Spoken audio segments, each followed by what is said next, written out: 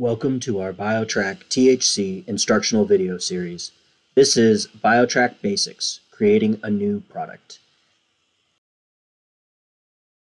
So I just received in some products from one of our vendors. You can see in my bulk inventory, I've got 6 products.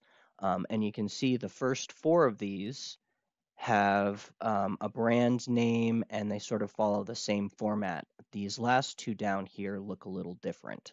Both the name of the product doesn't match and the category doesn't really match our system. So these are the 2 that we're going to be updating. To update these product templates, we're going to start in our inventory shortcuts and we're going to click products because we want to update the product template. Now, in the existing product field, I'm going to start typing the name of the product template I want to update. So in this case, we'll start with the Super Lemon Haze.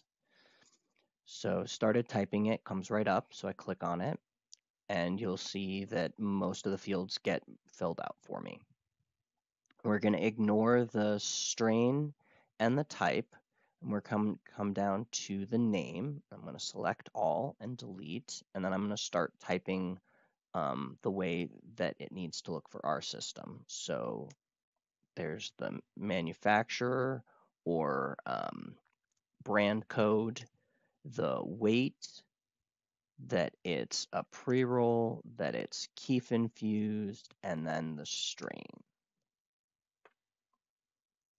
Okay, and then the category is going to be pre-rolls infused. Tax category for medical patients is tax exempt. Tax category for our rec customers is cannabis tax. Medical label and recreational label are fine to leave as default. The vendor is Rooster Production, so I'm selecting that. Again, if you have your invoice in front of you, you can go ahead and enter your cost per unit. I don't, so I'm going to leave it blank. Then on your options tab, you want to make sure requires inventory and marijuana are checked. The usable amount for this is going to be 1 because it's a 1 gram pre-roll. And then because it is a pre-roll, I like to go ahead and fill this out. So on our miscellaneous tab, the manufacturer is Rooster Production and the producer is also Rooster Production. That way, if we're printing our compliance labels at any point, all of our information prints out accurately since we've updated the manufacturer and producer on the individual product template. Then we're going to come down to our price point table and we're going to go ahead and add this in. Let's just say $20. I have no idea how much we're actually going to be selling this for, but we just need a number right now. Click OK, and then price point table rec, add again per 1. We're going to enter in $20 in our pre-excise field. It's going to tabulate our price, including excise, and our post-tax amount. OK, go ahead and hit save. Now we can move on to the next product we need to update. So that in this case would be this wedding cake. Same thing. I'll start typing wedding cake. Click on it. Our name comes up.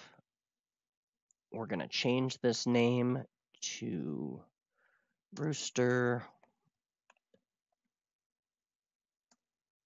And then this is Moon Rocks wedding cake.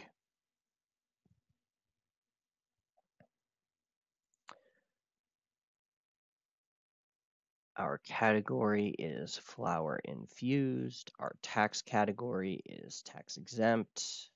Tax category for rec is cannabis tax. Our vendor again is Rooster.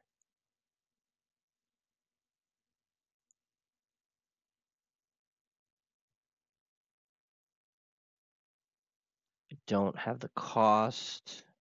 I'm going to come over here.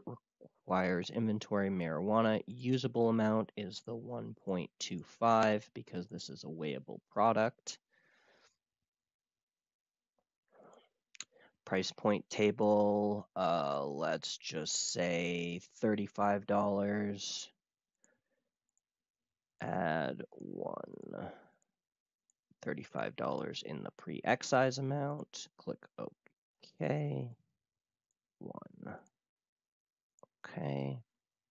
We are all set, so we're going to go ahead and click Save. And you can always come in and update things as far as if you get your costs later on or if you need to do a price change. Thank you for watching our video, BioTrack Basics, creating a new product for cannabis products. Please check out our other videos in this series.